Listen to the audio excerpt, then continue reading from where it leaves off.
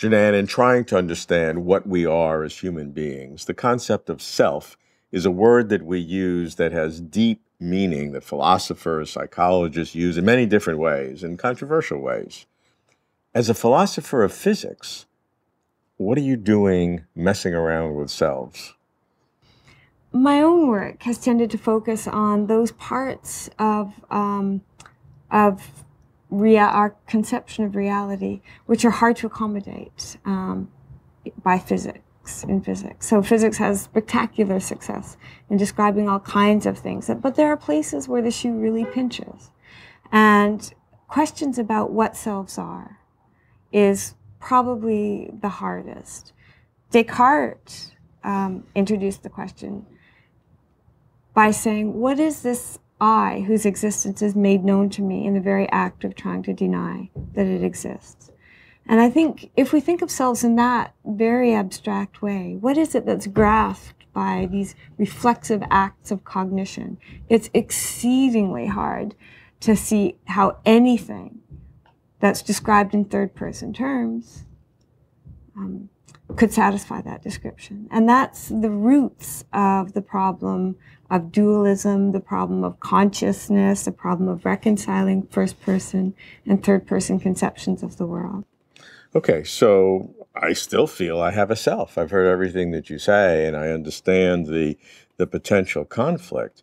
But then which should I privilege?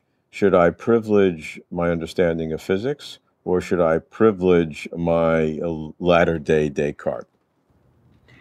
For me, that can't be a choice. I mean, it can't be that physics tells us that there are no selves. So I know there are some people that think that. To me, the starting point of all inquiry is the awareness of the existence of the self. So for me, there has to be some kind of confusion that generates the problem. And I think there is. I think a lot of it has to do with some very natural, but again, naive ways of thinking that the first person view of reality connects to the third person view of reality. And those, I think, have to be broken down. They have to be identified and broken down. There's a very Wittgensteinian way of thinking of philosophy as kind of identifying the sources of confusion and exercising them. And I think this has to be one of them, though it's really hard to identify it. If you do that, then you're going to be attacking the fundamentals of the third person approach, which is physics, or you're going to be attacking the first person approach, which is my sense of self. You've told me that you're strongly committed to both, and yet you have to attack one or the other, or you have to attack both. I think it requires a bit of adjustment on both sides. One of the ways of saying that there's a problem there, and I think the one that for me was the hardest to get my mind around, is that when we think about ourselves, we sort of grasp ourselves as an indivisible unity. Right? But everything in nature is divisible. We can keep dividing and dividing and dividing, and we never get to, unless perhaps it's the fundamental particles, if there are some, something that's indivisible. But the self isn't a fundamental particle. So understand, if selves are physical things, it seems they have to be somehow built out of, more fundamental things, but that seems to come up against the indivisibility of the self. So I think, that was a really, really difficult problem. But I think the crucial thing to seeing your way around that problem is to think about other kinds of systems that seem to have a kind of unity and indivisibility, but are themselves made out of more fundamental things. So I like to think in very common sense terms. Think of things like juries. Juries have members, and the members of juries are ordinary people, and they're made out of more fundamental things. But there's also the jury, which is, in some sense, has its own unity. So when you think about the proclamations and the verdicts that the jury pronounces, those aren't necessarily properly assigned to any of the members of the jury.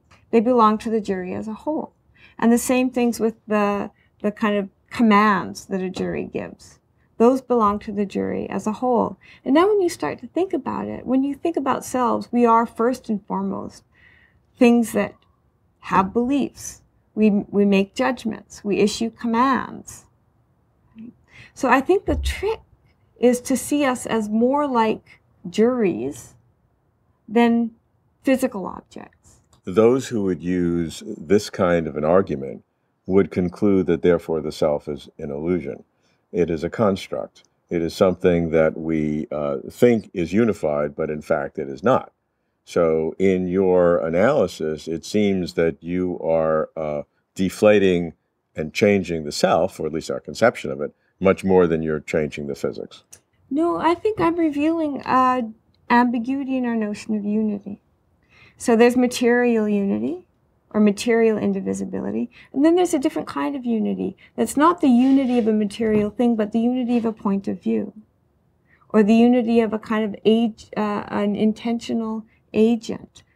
And there, I think models of juries or governments or complex adaptive systems, which can be the subjects of things like beliefs and intentional states and commands, that for me is the right model for the unity of the self. So I don't deny that, that there is nothing in nature that's not divisible. But I think that the self has a different kind of unity. And I actually think that the sort of unity that systems like juries have is a much more apt model for the kind of unity that the self has.